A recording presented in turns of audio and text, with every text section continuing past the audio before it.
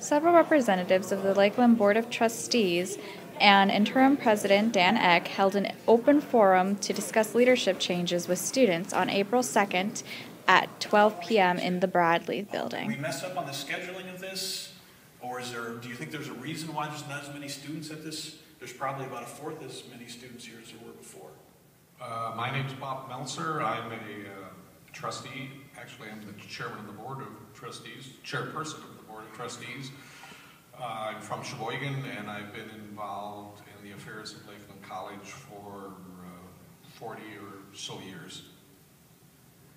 I'm Pete Bemis. I'm local. I live about 5 miles from here in the country. I've been with Lakeland on the board for about 40 years. Actually, well, 39, 40, something like that. And my son is a graduate of Lakeland in chemistry, and my daughter is about to graduate this year from Lakeland as well. So, I'm Dave Michael. I'm from Madison. I'm a retired United Church of Christ pastor. I graduated from Lakeland in 1963, and we studied a lot by candlelight back then, but electricity came along later, but still got a good education. Good afternoon. My name is Mike Bogenschutz. I've been on the board for about 5 or 6 years. I'm also local, live just a few miles from here. My name is John McFadden. I live in Appleton. I've been on the board a bit more than 20 years. Also a UCC clergyman, and I initially agreed to do a single term on the board representing the Wisconsin Conference of the United Church of Christ. Fell in love with the place and never left. I currently chair the Academic and Student Affairs Committee. Good afternoon, I'm Barbara Gannon. I live in Plymouth. I've been on the board for 9 years, and I chair the Marketing and Development Committee. Thank you, Dan. Perhaps I should begin by giving a little oversight of what a board of directors or board of trustees is. That it is a group that is charged with the responsibility of providing the oversight to an organization, whether it's a college or a museum or whatever. That it's a group that provides the long-term oversight for the operation of that particular organization, and it represents all of the stakeholders. In the past month, we've had a change of leadership, and there are some people that think that this is a change that came about quite suddenly. Actually, that's not the case. That this is an evolutionary process that took place starting with Dr. Gould's announcement that he was going to retire. With that announcement, we formed search committees. And through that process, we came to the conclusion and the recommendation to the Board of Trustees that Michael Grandillo be elected as the 15th president of Lakeland College.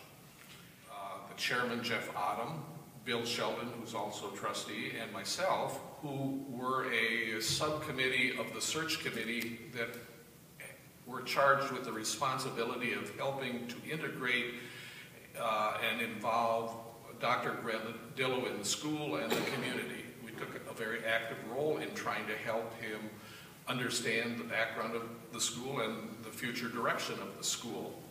And in that responsibility, the three of us would meet periodically with Dr. Grandillo. The three of us would meet with various constituents on the campus, whether it be students or staff or faculty, and we got to know more and more about Dr. Grandillo. We learned more during that process than we did actually in the formal search process before he was hired. In that phase, if you will, of learning more about Dr. Grandillo and his concepts of the future and his leadership, we became more and more concerned that there was not an alignment about what his thoughts and future might be, and in terms of what we thought the future held or holds for Lakeland. We have the articles, philosophies didn't work, it collided, we understand that part. Why wasn't this seen before? I know one of you guys said you're on this committee that went across the nation to find somebody. I think that you met with him multiple times. I think you should have been, or had at least a view of where he was standing at, how fast he wanted to make changes, and why it wasn't the scene before. Why did we go with him, and now 9 months later, now he's gone?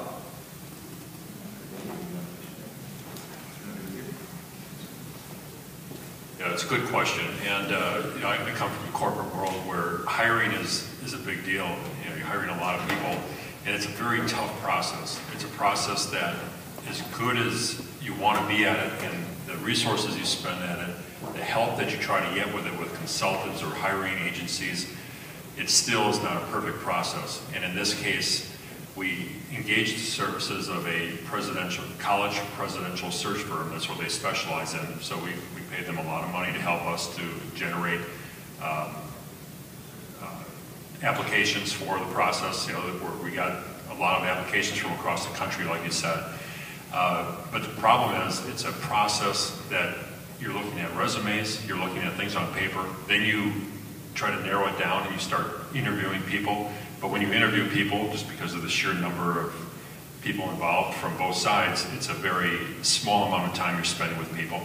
You narrow it down even further until you get down to your 2 or 3 candidates, and then you try to spend more time. They come on campus, they meet with student or faculty groups, those type of things, as well as the board, and you have a dinner and things like that. But the fact remains, it's still a very small amount of time that you're looking at someone and trying to gauge character, leadership style, communication style, all those type of things that are not easy to access or assess off of a resume.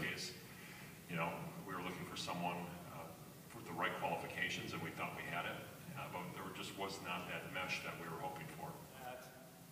Dr. Grandillo's style seemed to be like he wanted to move quickly, and a board doesn't necessarily want to move quickly. After everything that you went through to interview Dr. Grandillo, I think you even said that it was a unanimous decision to select him. Do you think that he maybe had reason to think that he had to move quickly? Is there something that he maybe saw that said, there's some things here that we maybe need to fix pretty quickly? Has that occurred to anybody? Who would like to respond to that one?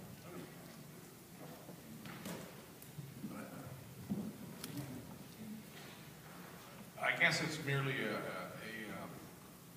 difference of perception that the search committee, the board of trustees have been at the school for a long time. We have a sense of the strengths and weaknesses of the school. We have an understanding of the future needs of the school, and in our analysis, we're not debating whether there is a need for improvement or a need for change.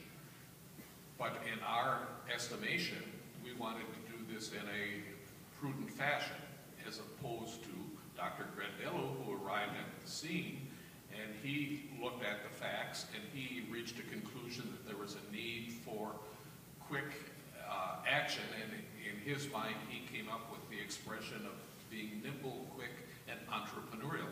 We're not against being nimble, we're not against being quick, we're not against being entrepreneurial, but we want to do it in a proper fashion and in our judgment based on what we know about education, about the school, about the local community. Being that you guys couldn't align, let's say because Dr. Grandillo was moving too fast, was it really necessary for him to resign in the middle of an academic period? Why was it like right now? Why couldn't it have been after graduation in the summer time when it could transition more easily? Where you got the students here all wondering, like coming back from spring break, they're like, oh my gosh, it was a shock. Why couldn't this wait for it to transition a little better? I think, there comes a point when both sides just realize that it's not working. And I can't speak for Dr. Grandillo, but the perception that I have is, we both just realized it wasn't working, and we've had a lot of meetings, like we were saying, we had a 3-person team that met with him on a very regular basis, and in those discussions, it was just evident that it wasn't working. And when you reach that point where both sides know it, it doesn't really do any good for the sake of appearances, just to carry it out. I just feel that, why stick around, why leave? But when you come, you kind of hold it out when you're there for them. Do you kind of understand what I'm saying? I understand. I fully understand what you're saying. In an ideal world, that'd be great. But unfortunately, you're dealing with people and wants and desires, and ideally that would have been the best, but it didn't work that way. And then this board, Was there a reason, Michael? I mean, was it really down to like the budget, or did he just not continue to stay here if he wasn't comfortable? Was there I think the decision was made with the best interests of students in the college at heart for both Dr. Grandillo and the board to have those discussions and to make that decision. Like you guys had asked, are you going to learn from things that we didn't do well last time? We ask you to learn from things that you don't do well, whether it's academically or socially. What I learned is that it's great to have a couple of students on the strategic planning committee that's valuable. It's great to have a few students at times when the board members are on campus to interact with board members. But I learned that you want more transparency. The way to do that is through your student government, through student associations. So whether you have interest in running for one of those executive positions, and the call for nominations went out before the end of the day tomorrow, we'll have a little extra time that we can extend that through the rest of the week. Some very honest words from Vice President for Student Development, Nate Daney, right there. And this has been Leah Ulatowski for the Lakeland Mirror reporting.